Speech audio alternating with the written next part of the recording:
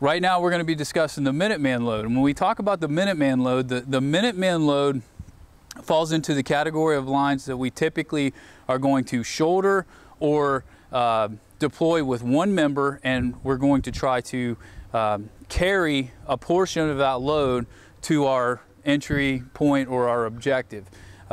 Usually when we look at the Minuteman load, the total length of the line is typically divided in half of which is shouldered, the other half of which is loaded so that we can pull it as a single member. And by doing those steps, they should be able to deploy the entire load, clearing the hose bed, and give you the full advantage of having at least one full working length at your entry point or at your objective. Shouldering that load aids in the deployment because it gets most of that hose where it is needed for entry. It moves most of our line. Instead of being right here at the vehicle or right here at the side of the truck, it moves most of that line closer to the building. Typically this load is started with the nozzle side of the line, depending on where that chick sand swivel or that connection falls within the hose bed. We're going to split that line in half. We're going to put the nozzle section down first, load half of our load on top of that nozzle just in a back and forth configuration, placing our loops wherever we want to be able to deploy it, whether it's a one-sided deploy or a two-sided deploy.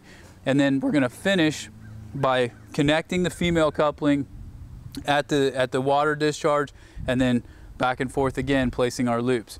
When we talk about this particular hose load, this is easily adapted to whatever your hose bed width and or depth is.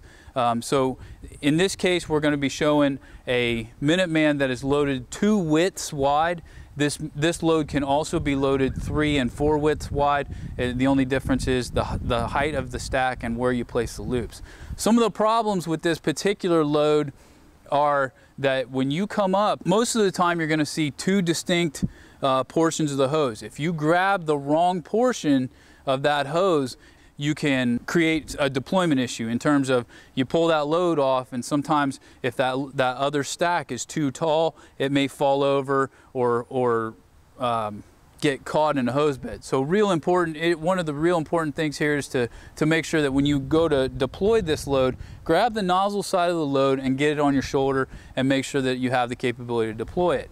If the loops get forgotten during the loading process, or you don't place those loops properly, then we can have an additional deployment issue because it just becomes difficult to get your gloved hand inside that, between the dividers and along and next to the hose.